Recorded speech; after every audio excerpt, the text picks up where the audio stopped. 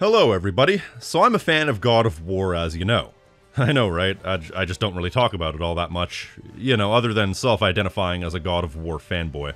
I also shamelessly think that God of War Ascension was a resounding disappointment and is easily the worst game in the series. It's the one case in the entirety of God of War where I have absolutely no desire to ever play it again, unless you count Betrayal, which I barely played to begin with. But there is something about God of War Ascension that does genuinely fascinate me, and that is the conspicuousness of a god that technically appears in the game, several times in fact, but never once physically. And that is, of course, Apollo. His absence from God of War Ascension is something that put me down somewhat of a rabbit hole trying to figure some things out, and it slowly turned from a bit of curiosity into a minor fascination, which further turned into rampant speculation. Anybody who knows anything about Greek mythology will know that Apollo is potentially one of the most important gods. I would say he's the most important B-tier level god. Not quite on the same level as Zeus, Poseidon, Hades, Hera, or even Heracles, but he's still roughly on their level, but that's mostly through sheer force, because he's the god of so many different things that even ancient Greeks couldn't quite keep track of it. I certainly can't. To this day, no matter how much research I do, I can never be sure if he's supposed to be the god of the sun. Sometimes he is, sometimes he isn't, and sometimes the interpretation of Helios and Apollo kind of merge into one. It's a mess, but among other things, he's the god of light, music, poetry, prophecy, archery, plague, healing, etc, etc, etc. Many of which wouldn't really have any relevance in a series as combat-focused as God of War. However, despite that, what intrigued me was when I was looking at a list of all the main Olympian gods, it occurred to me that throughout the entirety of the God of War series, and the extended works, every one of the main Olympians appeared at least once. Even Hestia makes a cameo in the novelization of God of War 2.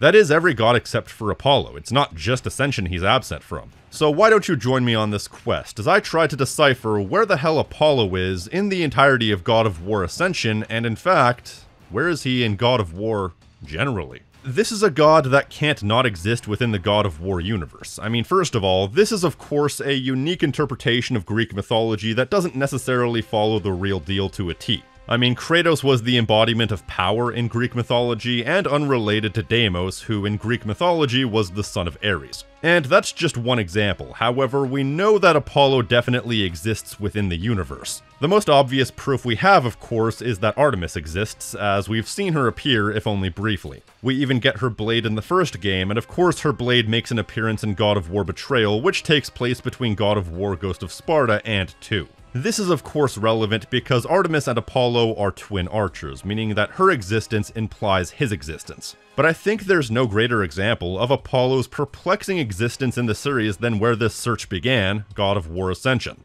A game that, while I may not be too keen on it, definitely has a lot of interesting story elements, whether or not they were necessary to the overall lore. But the elements necessary to this discussion kinda went over my head the first time I played this game, because that was before I really knew anything about Greek mythology beyond general details. But you see, God of War Ascension is interesting because Apollo can almost be described as the co-star of the game. First of all, something like a third of the game is spent in Delphi, or locations adjacent to Delphi. Now, for those of you who are unaware, Delphi is the location intrinsically linked to Apollo in the myths. It's where he slew the ancient Python, who was a monster, I believe, sent by Hera to torment Leto, the mother of Apollo and Artemis, so that she would have no safe haven to give birth until she found sanctuary on Delos. But that's just one interpretation, and another interpretation has Apollo slay Python at Delphi while he was looking for a place to establish his temple. Also, you may be asking why Hera would do that to an innocent woman, and that's because 90% of Greek mythology can be described by the sentiment, Zeus couldn't keep it in his pants, and Hera was pissed. So Apollo slew Python, then he co-opted Delphi as his sacred land.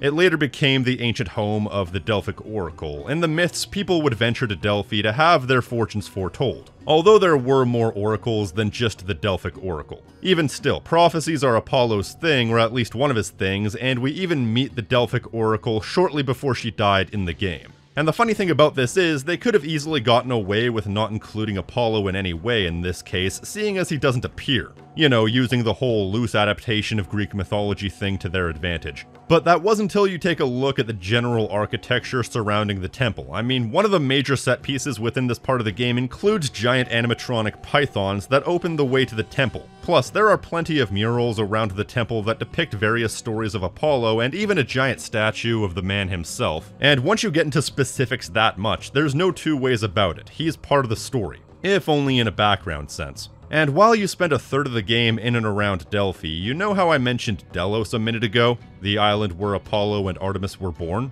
Well, you also spend about a third of the game there, and fun fact, Delos is actually an island you can visit. It's a little more than ancient ruins at this point, but you can visit it. Either way, you explore the broken down ruins of a statue of the big man himself. A large chunk of the game revolves around repairing the statue so you can retrieve the Eyes of Truth. So you're on the island he was born, repairing a statue of him. You see, this is why I couldn't help but make a video on this topic, because it's so perplexing but also so fascinating that about 2/3 of the game are based on incredibly important aspects of Apollo's domain. And so his absence from the game, and in fact the series, could be no more conspicuous at this point. It's such a strange decision, and of course, this is not the only appearance of his iconography. The next major appearance of his iconography would be in God of War 3, when Perithous is in possession of Apollo's bow and you burn him to death to retrieve it, wherein the bow becomes one of your main items. Then you also have an Apollo skin in God of War 3, which has strangely appeared in other things as well.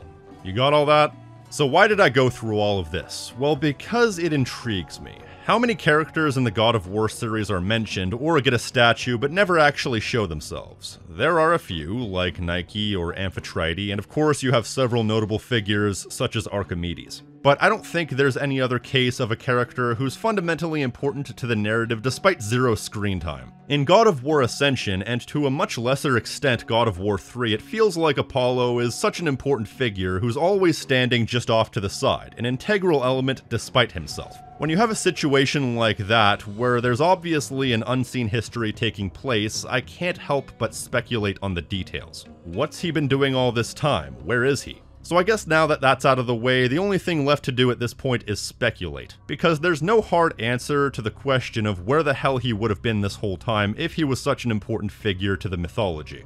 I would say that during the prequel era, when Olympus was largely unseen, we have no reason not to believe that Apollo was simply among the gods on Mount Olympus.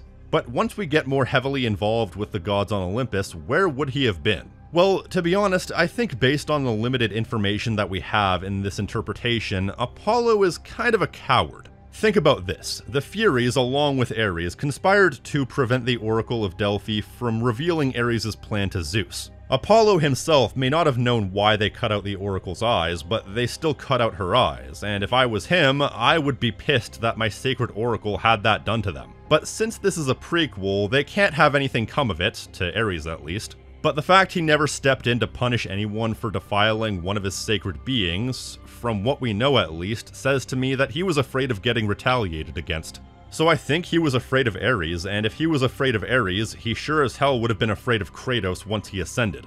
From there, it's easy to speculate on exactly why he, as well as Artemis, may have fled.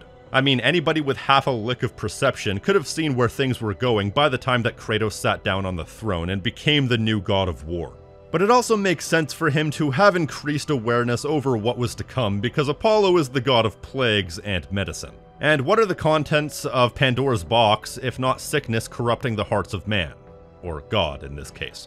It's a bit of a stretch, but presumably he could have perceived the change in the gods and saw that they were corrupted by a force that was not there before. Much in the same way that a doctor perceives symptoms of a disease. On top of that, he's also the god of prophecies, and with oracles dying left and right, he was quickly becoming one of the only people who could tell the future. So if he could perceive the future, it was a very good chance that he could see what was coming and didn't want any part of it. In fact, between all these different aspects of his godhood, it's safe to say that he probably is the most perceptive god out of all the main ones. At that point, it wouldn't be unreasonable to assume that he would be aware of the situation transpiring more than anyone, but that still raises the question of when exactly he fled. Because Apollo isn't on the level of gods like, for example, Nike or Nemesis, who were of such little consequence that they were probably nowhere near Mount Olympus when everything transpired, so if he was one of the gods living on Mount Olympus, there would have had to have been a point where he fled, otherwise there would have been no reason why we wouldn't have seen him. Now, we know that Hephaestus was banished from Mount Olympus as well as tortured before the events of God of War 3, so it's not an impossible assumption that a few more gods could have been punished or banished in the intermediary, but unlike Hephaestus with his involvement in the Pandora situation, other than being a dick, I don't think there's any reason that Zeus would have punished Apollo because he had literally no involvement up to that point.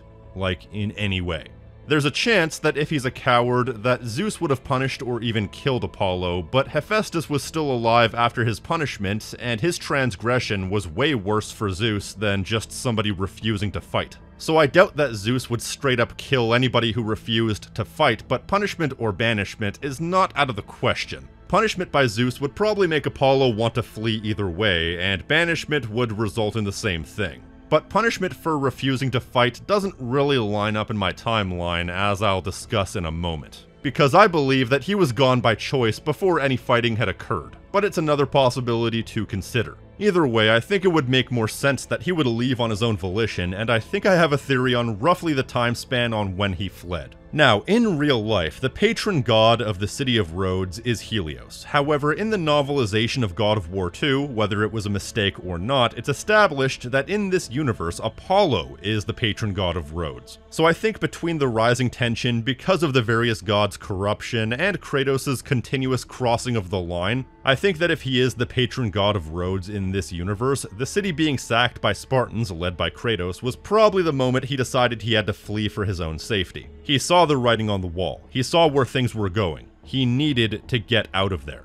And since we never saw Artemis again, we can presume that she went with him. Family sticks together and all that. Besides, Artemis also contributed into making Kratos into the force that he became. Also, Artemis wasn't an idiot either. She probably could have seen the writing on the wall just as well as anyone with sense, but also didn't have the clout that Athena had in being able to kickstart a plan to depower Kratos with the help of Zeus. Matter of fact, one can further theorize that this was a hasty, unplanned, and sudden exit, because why else would Apollo leave his bow behind for it to be found by some random mortal? So either he was in such a rush that he forgot it, or he was in such a rush to get as far away as quickly as possible that he dropped it along the way. Evidently, the Blades of Chaos in this universe are the only weapons that we know of that are tied to the person who wields them, and so therefore the gods are perfectly capable of losing their sacred items. So yes, I believe he would have fled during the Siege of Rhodes, but to where exactly? Well, given that there's no direct appearance of him in the series and therefore no evidence to grasp onto, the only possible locations we can speculate on would be the ones that have appeared that we know are tied to him.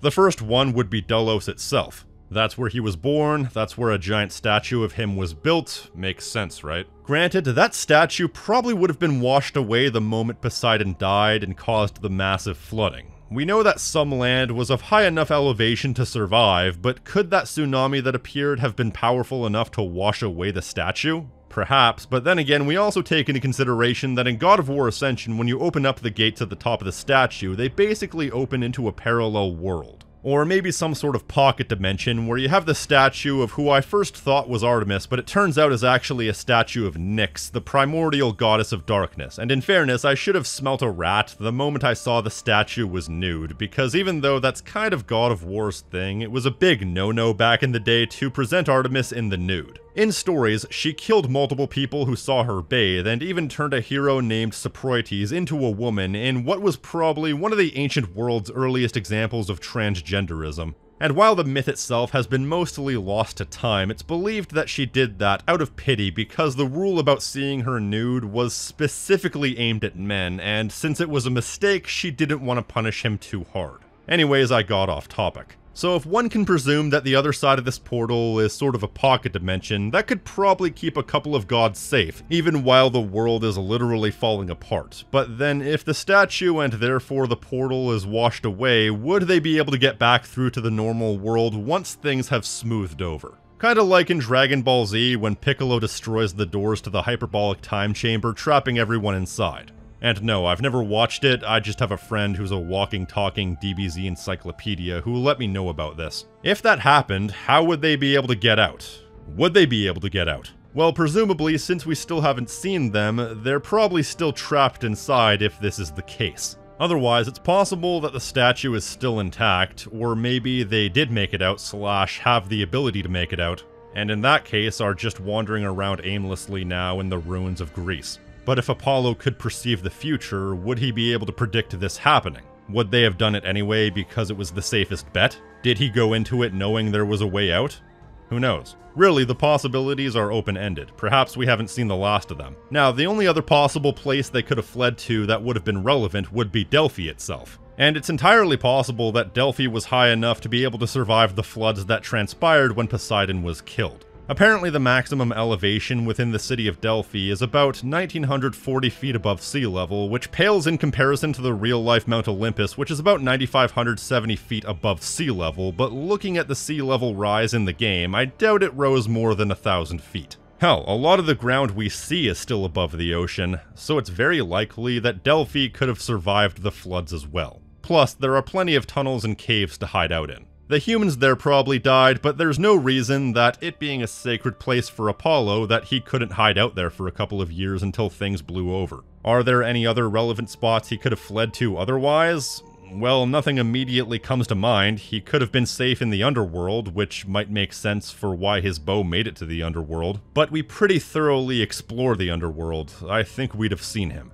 He could have very well fled the entire region altogether, taking the safe bet of knowing that the further he gets away from the conflict, the better. And I see no reason why both the Bowmasters can't still be alive and kicking somewhere, whether they're dwelling in the ruins of ancient Greece or have moved on to pastures new. In fact, one idea I've heard proposed is that if they ever made an Atreus/Loki spinoff, it would make sense for Apollo and Artemis to be involved in that because thematically they're all bow users. So I think it would make sense. How would it all go down? Well, that would get into the realms of fanfiction, so I don't feel the desire to give my own pitch. Although I'm pretty much down for whatever in that regard. It would be pretty interesting for Atreus to meet a couple of Greek gods to more thoroughly come to understand what Kratos did. So I'd be down with that, so long as Artemis doesn't beat Kratos in the head with a golf club. Alright, so with that said, I want to hear your theories. Where the hell has Apollo been all this time? Let me know in the comment section. Did I mess up any details that might point me in the right direction? I want to hear it.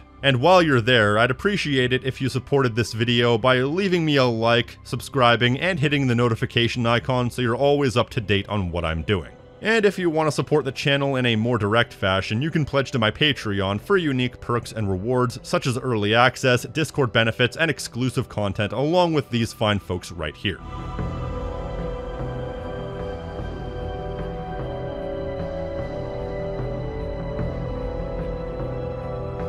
And an extra special thank you to Andrew Ritter, Brooklyn, Dick Kickham, Ga004, MyNameIsTank, Monsieur Thenardier, Patchwork, Raaf, Ranger X, and WeirdWebbster for going above and beyond. Elsewise than that, I've been the King of Snark Style right here on Tactical Bacon Productions, and I will see you next time. Stay crispy, my friends.